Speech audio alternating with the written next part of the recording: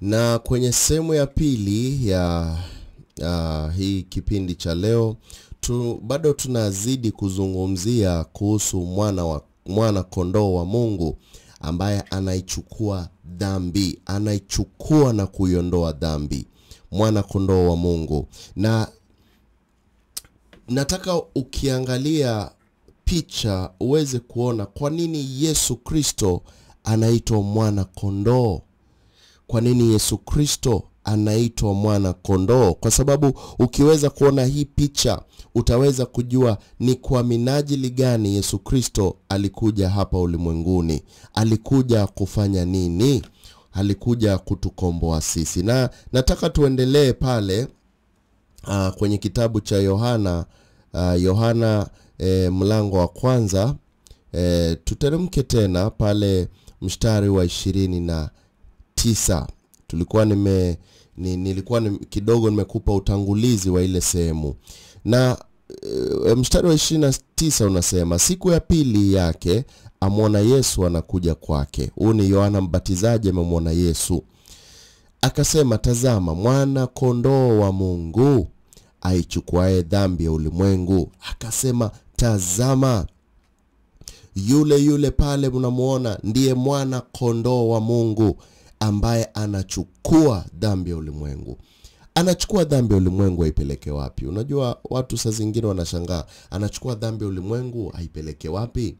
Yesu Kristo alichukua dhambi ya ulimwengu ili aweze kutuokoa sisi kutokana na dhambi. Aweze kutokoa sisi tusije tukafika sehemu tunaenda jehanamu.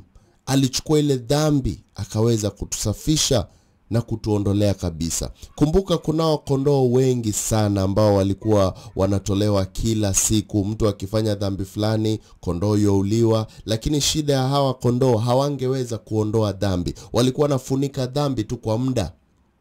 Na ndio tunaona hapa Yohana anazungumza mstari wa 30, anasema, huyu ndiye niliyenena habari zake ya kwamba yuaja mtu nyuma yangu ambaye amekuwa mbele yangu, kwa maana alikuwa kabla yangu. Unaona, Yohana Mbatizaji hata kama alikuwa ni mzee wa umri kupita Yesu, lakini anajua vizuri Yesu alikuwa tangia mwanzoni.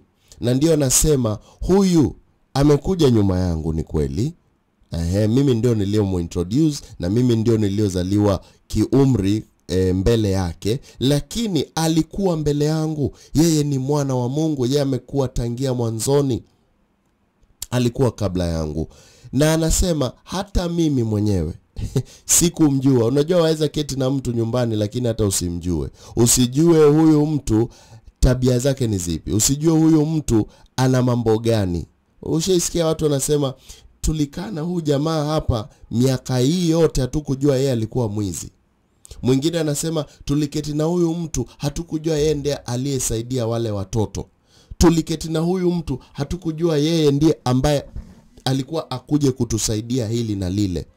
Sasa Yohana aweza kuwa alimjua tu kwa sura, kujuana kama marafiki, lakini hakujua kama huyu ndiyo Kristo Mesihi. Naye ndio anazungumza hapa.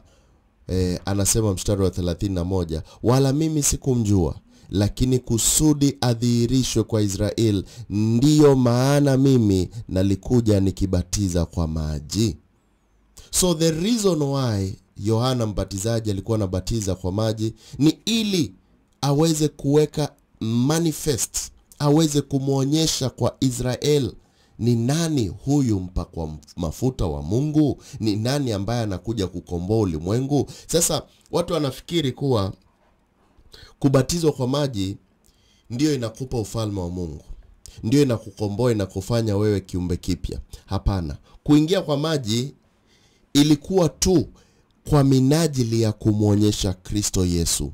Waweze kumuonyesha saa zile anabatizwa, watu wanabatizwa, basi yule mmoja akuja abatizwe pale. Alafu jiwa huwa lije pale, asimame kwa mabega yake, na sauti itoke mbinguni iseme, huyu ndiye mwanangu ambaye nampenda. Yani for that special event, this is the reason why baptism of water was set forth by God. Na baada ya hapo tunaona ubatizo saizi ni wa Roho Mtakatifu. Na ndio tunaona hata Yohana Mbatizaji sehemu nyingi bado anazungumza zaidi, anasema mimi nabatiza kwa maji, lakini yupo ambaye anakuja, ambaye ataenda kubatiza kwa Roho Mtakatifu na kwa moto. Ukiangalia kitabu cha Mathayo, Luka na zinginezo zinazungumzia hiyo. Yohana inazungumzia sana sana kuhusu uungu wa Yesu Kristo. Lakini ukiangalia sehemu zingine, vitabu vingine kama Luka na vile Mathayo, zitaweza kukupatia another angle ya kumwelewa Yesu Kristo. Sijui kama unanipata. Na Yohana anasema wala mimi sikumjua, lakini kusudi adhihirishwe kwa Israeli, ndiyo maana mimi nalikuja nikibatiza kwa maji.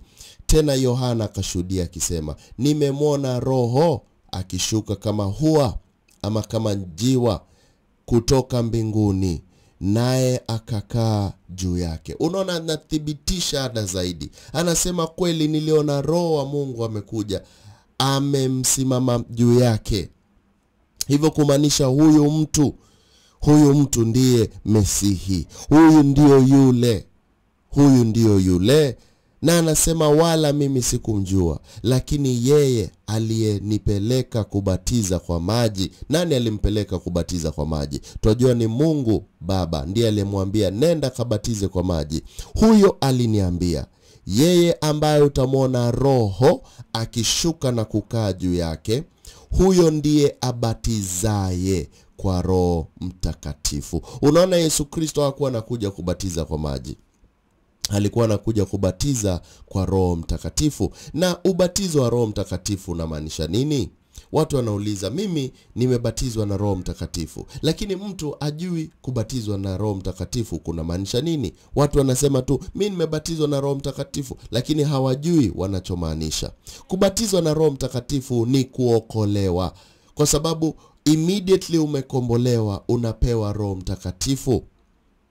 Maandiko yanatuambia haya kwenye kitabu cha Waefeso 1:13. Wacha nikupeleke pale kwanza haraka uweze kuona.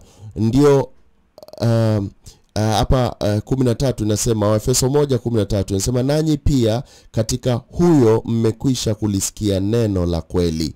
Umeona? Habari njema za wokovu wenu.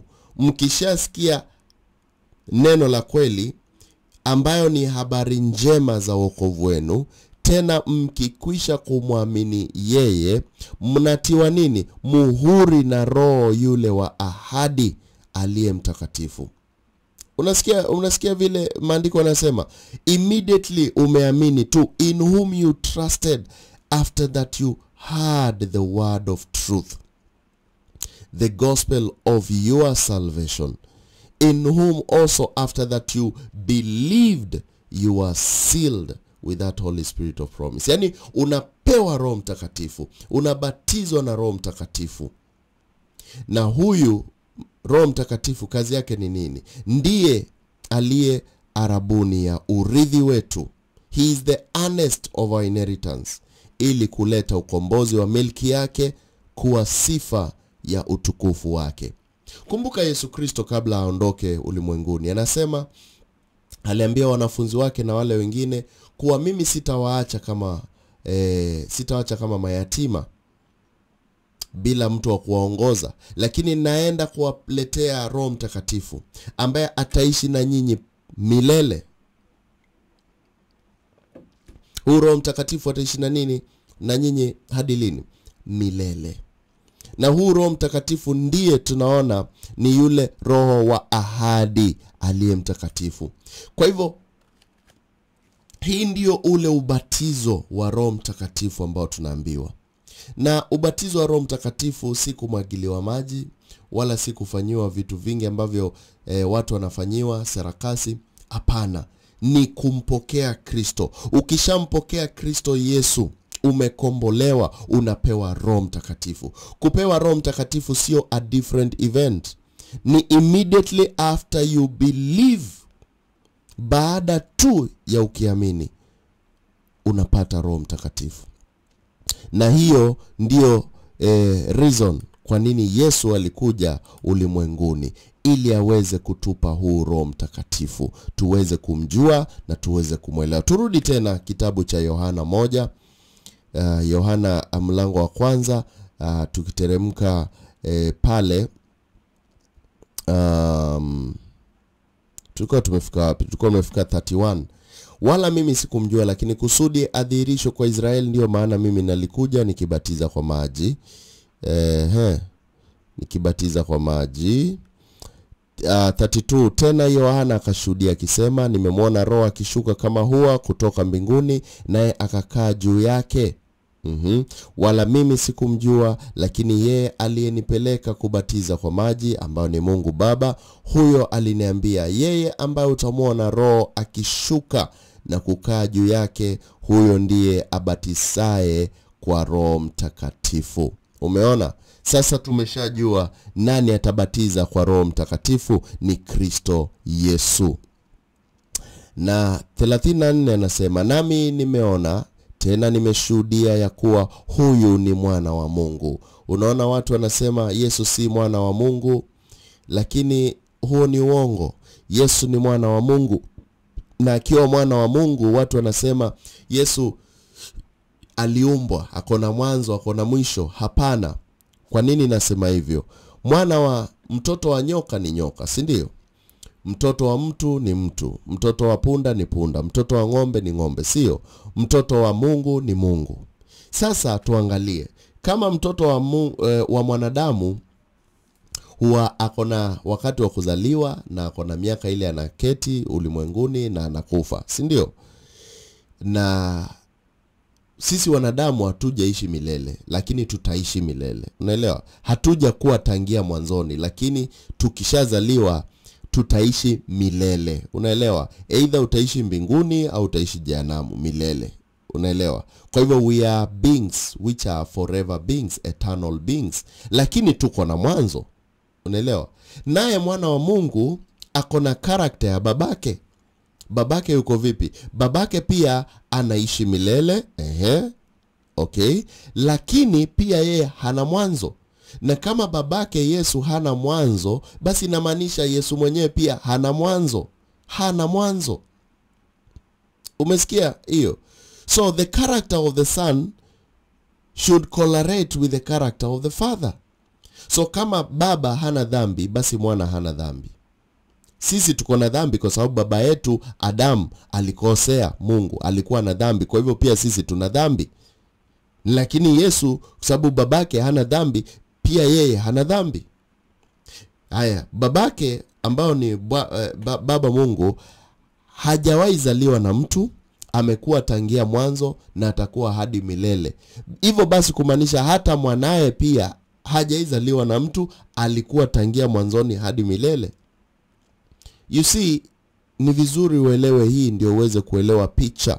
Kwa nini hata si watu, maandiko yanasema kuwa Yesu ni mwana wa Mungu. Na tunaona tena 35, tena siku ya pili yake Yohana alikuwa amesimama pamoja na wawili katika wanafunzi wake. Okay, this is the next day. Akamtazama Yesu akitembea, akasema, tazama Mwana-Kondoo wa Mungu. Unaona, anazungumza mara ya pili. Ana insist yule ndio Mwana-Kondoo wa Mungu. Unajua Yesu hangeweza kujitambulisha ati, unajua mtu ajipei sifa, lazima atambulishwe na mwingine. Hata mkienda kwa sherehe, the chief guest huwa anatambulishwa na mtu. Naambiwa haya, huyu ndio mgeni wetu rasmi. Anaitwa hivi na hivi, ametoka huku, amesaidia watu, amefanya hivi. Wewe ujitambulishi. Hivyo basi Yesu pia yeye ilibidi kuwe na mtu wa kumtambulisha. Na ndio Yohana mbatizaji akaja kumtambulisha. Na ndio alikuwa anabatiza kwa maji. Unaelewa? So tunaona hapa anamtazama Yesu akitembea, akasema, tazama Mwana-Kondoo wa Mungu. Anamtambulisha mara ya pili. Wale wanafunzi wawili wakamsikia akinena, wakamfuata Yesu. Unaona hawa wamefuata kwa nini? Sababu wameangalia yule ndio Mwana-Kondoo wa Mungu. Tulisikia jana akitajwa. Basi kama ndio huyo, mimi namfuata. Yesu akageuka akawaona hawa wanafunzi wawili wakimfuata. Akawaambia, mnatafuta nini? Wakamwambia, Rabi, maana yake mwalimu, unakaa wapi? Hamza, mwalimu, unakaa wapi? Akawaambia, njoni nanyi mtaona. Wakaenda wakaona akaapo, wakakaa kwake siku ile, nayo ilikuwa yapata saa 10. Okay. Andrea nduguyo Simioni Petro alikuwa mmoja wa wale wawili waliomsikia Yohana na kumfuata Yesu. Unaona, Andrea, Simioni Petro wote walimsikia nani? Yohana, na wakaanza kumfuata Yesu. Unaona, kulikuwa na meaning kubwa sana kwa nini ilibidi Yohana Mbatizaji aweze kuintroduce Yesu. Kulikuwa na very big reason. Kwa sababu asingemuintroduce, basi nani angejua huu ndio Mesihi? Ingekuwa vigumu, kwa sababu hawakuwa na Roho Mtakatifu kuweza kuwaelekeza. Lakini kwa sababu Roho Mtakatifu alikuwa tayari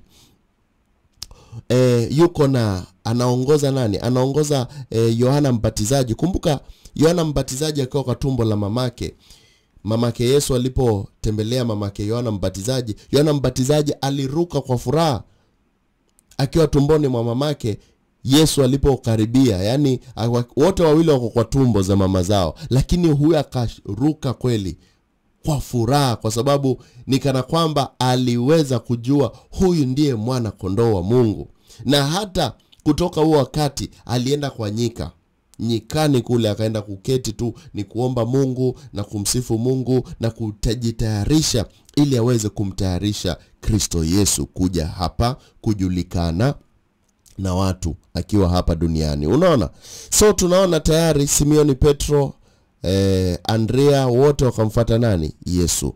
Huyo akamwona kwanza Simoni ndugu yake mwenyewe, akamwambia, tumemwona Masihi, maana yake Kristo. Unaona? So Andrea amekimbia amemwambia ndugu yake, tumemwona Masihi. Pia hawa wakakimbia kwenda kumfuata. Unaona, saa zingine unaweza ambiwa kitu lakini upuuze. Hebu imagine kama Simon Peter angepuuza vile Andrea ndugu yake akamwambia, basi hatungekuwa tunamsoma kwa maandiko. Ni vizuri sana ukiambiwa maandiko yanasema, ukisikia sauti ya Mungu, ukisikia mambo kuhusu Mungu, usikaze moyo wako, kwa sababu leo ndio siku ya kukombolewa. Na tunaona hapo 42 inasema, akampeleka kwa Yesu, naye Yesu akamtazama akasema, wewe Usimoni mwana wa Yohana, nawe utaitwa Kefa. Tafsiri yake Petro au jiwe. Unaona, tayari ashaanza kumwambia wewe kutoka leo utaitwa Petro au utaitwa jiwe. Siku ya pili yake alitaka kuondoka kwenda Galilaya, naye akamwona Filipo. Yesu akamwambia, nifuate. Wangapi wakiitwa na Yesu amfuate wanamfuata? Wengi hawataki kumfuata. Naye Filipo alikuwa mtu wa Bethsaida, mwenyeji wa mji wa Andrea na Petro. Na nataka nije sehemu ya 3 niweze kukuonyesha vile wengi waliweza kumfuata Kristo. Sasa tumeweza kuona tangulizi ya Yesu Mwana-Kondoo. Tumeona vile yeye ndiye Mwana-Kondoo. Nataka kuonyesha vile wengi waliweza kumfuata na vile pia wewe unaweza ukamfuata. Keti nami usiondoke kwenye kipindi, kwa sababu tunakuja sehemu ya 3 kukuelezea hata zaidi kuhusu huyu Mwana-Kondoo wa Mungu ambaye alikuja kuondoa dhambi ya ulimwengu.